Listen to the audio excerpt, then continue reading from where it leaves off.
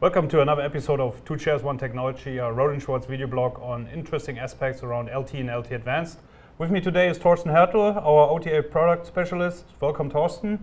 Thanks, Andreas. Thorsten, I heard that you recently did a webcast on OTA for LTE MIMO, and I'm sorry I missed that. So, and for everybody else watching, can you explain or give me a short, quick summary what is behind OTA for LTE MIMO? I can try. I know we have limited time, but let's maybe just start right at the beginning, where you look at LTE MIMO performance of a device under test. What is affecting good versus bad MIMO performance?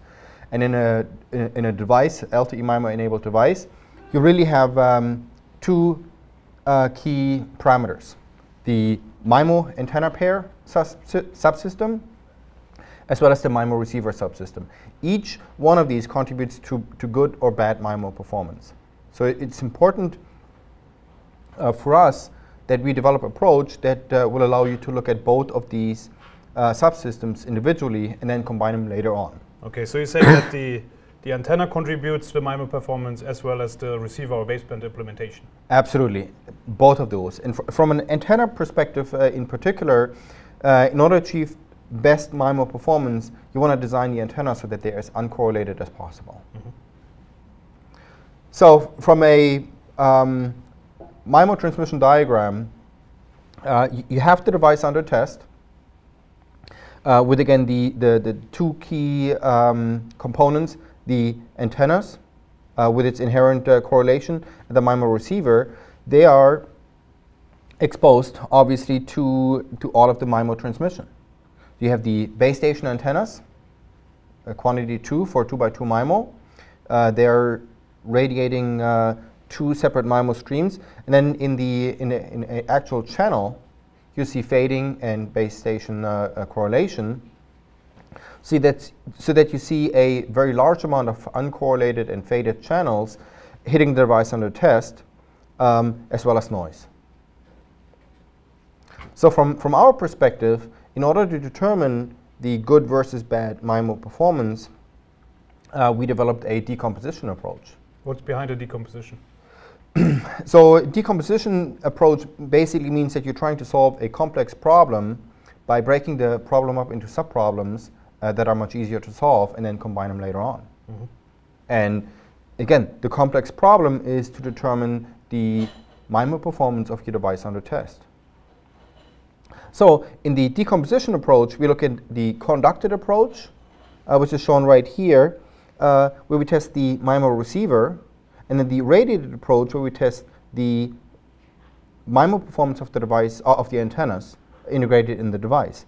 So for the MIMO receiver test, the conducted test, we are basically eliminating the antennas. Mm-hmm. But we introduce fading using a dynamic fading simulator. In the radiated approach, we're not applying any fading inside the chamber simply because the antenna performance is independent on the channel conditions. So from that perspective, fading in the conducted approach and no fading profiles in the radiated approach at all. So basically conducted, we're using the fading to determine the receiver algorithms, how they can handle it. Absolutely. And then we have, in the radiated approach, we don't use fading at all because that doesn't impact the antenna performance. Absolutely. We're not applying any fading profiles, absolutely.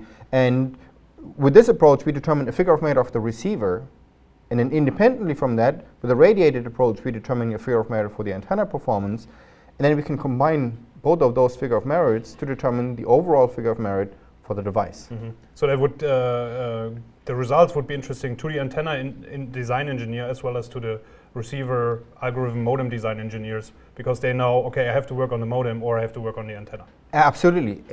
Also test labs or carriers, they would like to know, if I don't have a good MIMO device, what is it that is causing it? Mm-hmm. And then give that corresponding feedback to the OEM. Okay. So let's focus on the radiated approach. As I said, we are not introducing any fading profiles inside the chamber, but we're using two independent MIMO streams And the way we're doing this from an implementation perspective, we're introducing a second downlink antenna in the OTA system. Second, meaning because every CISO system already has the first downlink antenna.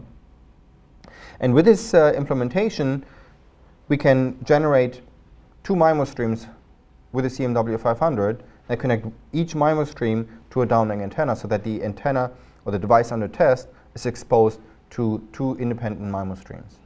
How I have to imagine this? Do you have an actual example where you can show me how these antennas and the device is moving? Yes, absolutely. So first of all, maybe let's get into the test details. So the test where you introduce 2 MIMO streams is what we call the peak performance OLSM test. Peak performance open loop special multiplexing, which is basically the transmission mode where you have 2 independent MIMO streams. We can use any of the modulation schemes imaginable, 64 QAM, 16 QAM, as well as QPSK.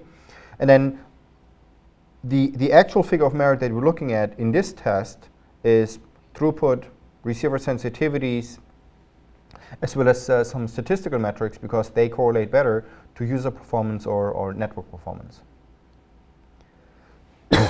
So in order to perform the test, we're looking at a variety of different constellations in 3D. So our approach is really looking at the 3D performance of the handset and simulating a variety of angles of arrivals. The problem by not looking at a 3D approach or a 3D constellation is simply you risk of not looking at areas of the antenna pattern where you have weak performance. Mm-hmm. So you asked about the movements of the antennas or the constellations, and I prepared 2 videos for 2 different constellations that we're using currently. The first video shown right here is what I call the symmetrical constellation approach. So here you have the device under test moving in phi, and you have the 2 test antennas move symmetrical in theta at equal theta angles for each antenna. And you can clearly see that in this video right here.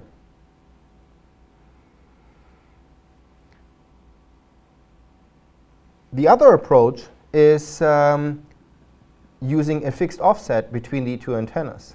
So instead of having both antennas move independently from each other, the fixed offset approach is set up so that the second antenna is moved at a constant offset from the first one. And that is what we're seeing right here. And that's exactly what we're seeing here. Again, the device under test is moving in phi, but as you see right here, the test antennas are moving from top to bottom with a fixed offset, in this case 30 degrees from each other.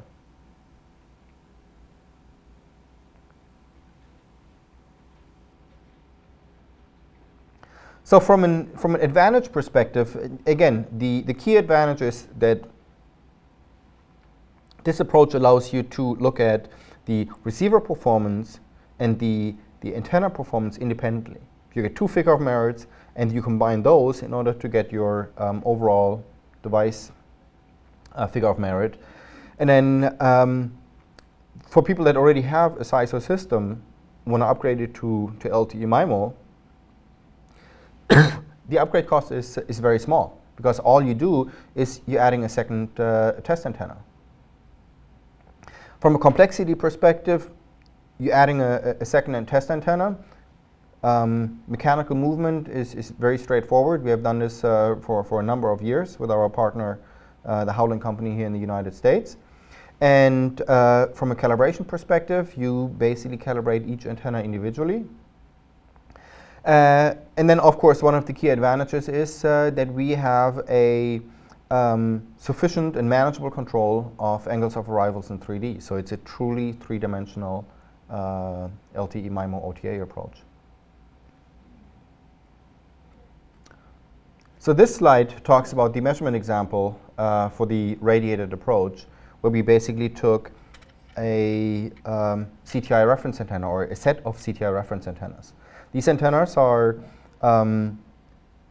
external antennas designed on this PCB, connectorized with conducted cables that plug into the conducted ports of the device under test. And afterwards, you close the lid with the device inside, and you have the device under test connected to the external set of reference antennas. You talked about set. How many are there? So for this particular example, which is the band 13, we have 3 different antennas.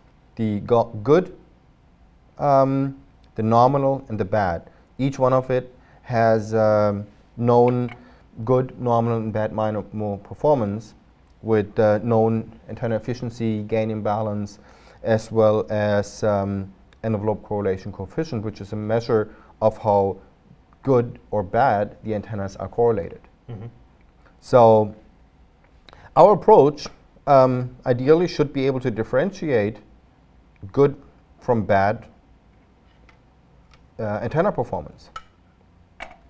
And what we see here is a CDF plot. CDF is a cumulative distribution function as a function of sensitivity or downlink power level. And I'm showing here 3 different curves, bad, nominal, and good, for the respective CTI reference antennas.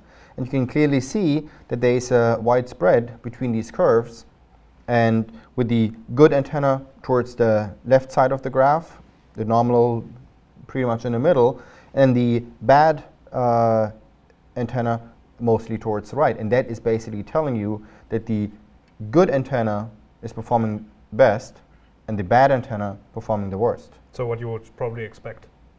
Absolutely. I mean, this is what I would expect, and this is what our approach should be able to uncover.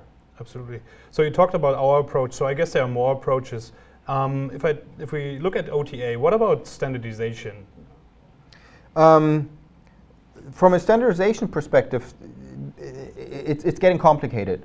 Obviously, there are different standard organizations out there, for instance, CTA here in North America, as well as 3GPP RAN 4. They're all looking at a variety of different LTE MIMO approaches and methodologies. Their high-level goal is to basically determine a test methodology and not to down-select certain approaches. So again, their approach is to define a test methodology that different system integrators or different companies can adopt and determine their own algorithms or their own approaches to it. Okay.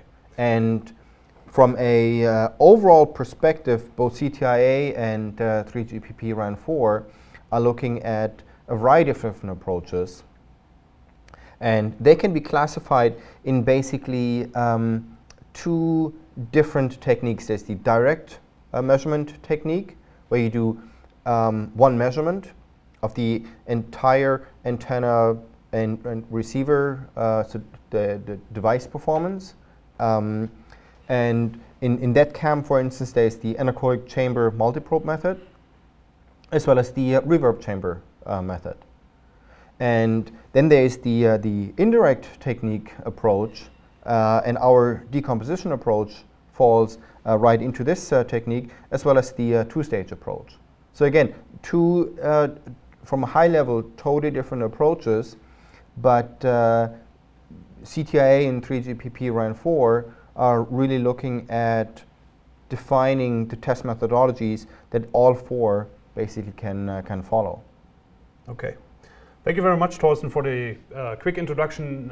For those of you who missed the OTA webcast that Thorsten recently gave, this was brought to you by Rohde&Schwarz as part of the 2 Chairs, 1 Technology video blog on interesting aspects around LTE and LTE-Advanced. Thanks for watching, and don't miss the next episode.